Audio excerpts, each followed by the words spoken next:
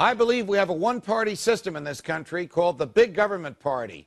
There is a Republican branch that likes war and deficits and assaulting civil liberties. There is a Democratic branch that likes welfare and taxes and assaulting commercial liberties.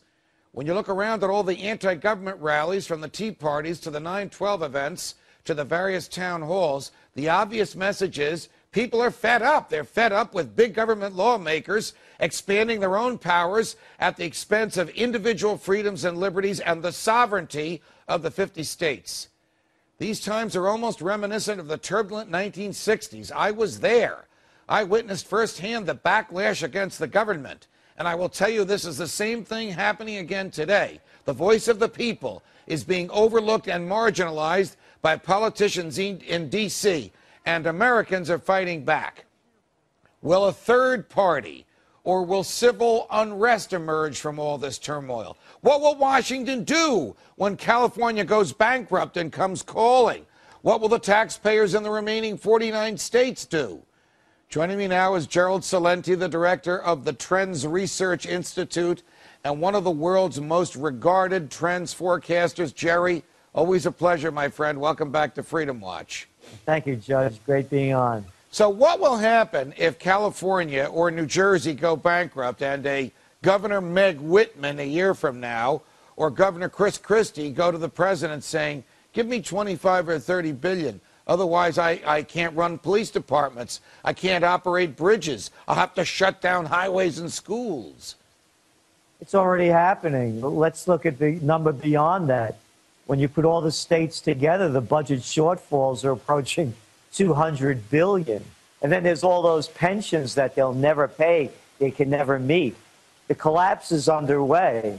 And I was there in the 60s as well.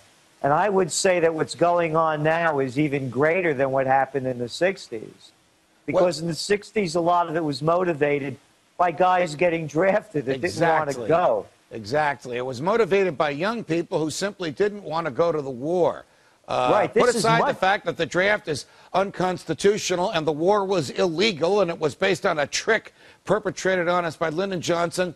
The resistance in the 60s was young people. The resistance today is young people, but it's also suburbanites. It's also middle America. It's also the backbone of this country. It's basically saying to the federal government, enough is enough. That's right. You don't have construction workers now throwing bricks on marchers. They're the marchers. This is much bigger, Judge. We've said this over and over again. The Second American Revolution has begun. You're going to start seeing more and more protests and a lot of demonstrations. So that's how the people are going to vent their anger. And we will see bigger changes coming probably around 2012. We're forecasting a new third party. And you hit it on the nose. They're downplaying this. This is really big. And the mainstream media and the entrenched politicians, I call them the red carpet crowd. You know, everywhere they go in these jumbo jets that are big enough to move a whole city. And every time they arrive somewhere, they have to roll out the red carpet. They're totally detached of the anger, the seething, and the revolt going on in this country. We're looking for the third party to emerge in 2012, and it won't be the Tea Party. It'll be bigger. Some people have called this a political game, passing this legislation, not passing this legislation, between Democrats and Republicans. I want you to elaborate on that as well. Well, of course it's a political game. As I said, the only thing that they're interested in is saving the too big to fails. The little people could wait for their paychecks. So, of course, they're playing it back and forth, because when you see who gets the money, both the Republicans and the Democrats are financed by Wall Street. So Main Street could wait their turn. And it is a political football. One will blame the other will blame the other. But in the end, nothing will happen. Very little will happen. And again, you know, there's going to have to be a time when they have to pull the plug on all of these bailouts and all of this stimulus. And when they do, you're going to start seeing the economy even on Wall Street, begin to unravel. So are you saying that Americans should consider perhaps third-party candidates? I mean, what is the solution here for, as you said, all those little people who are collecting their unemployment checks? It has to be a third party. The two-party system isn't there for the people. They represent the special interests that pay them the most. So what we're forecasting actually, we're calling it the Internet candidate. We're going to see something we believe, we're forecasting, in 2012 that will really begin to change the system as the way it is now. It can't go on like this with so many people losing so much and so few getting so much. The genesis of a new third party in America.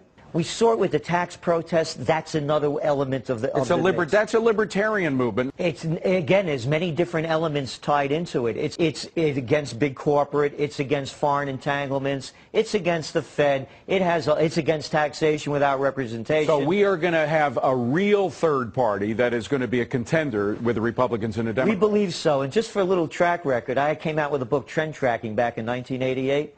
I'd forecast a new third party, and for some reason I mentioned Ross Perot. We're looking at that same kind of atmosphere, but juiced up to a much higher level, and now the Internet makes it possible to happen. Before we go, I know your field is the economy, but any predictions for 2012, who the candidates might be or what the likely outcome will be? You know, we're looking for a new candidate. We're calling it the Internet candidate, a lack of a better term. The people are fed up. You hit it on the head. It's a two-headed, one-party system. We're going to see something come out of the shadows, and it's not going to be about the personality, not a presidential reality show, but actually a candidate built on real platforms and principles. Gerald Celente, it's always a pleasure. Thanks for joining us. Hey, thank you, Judge.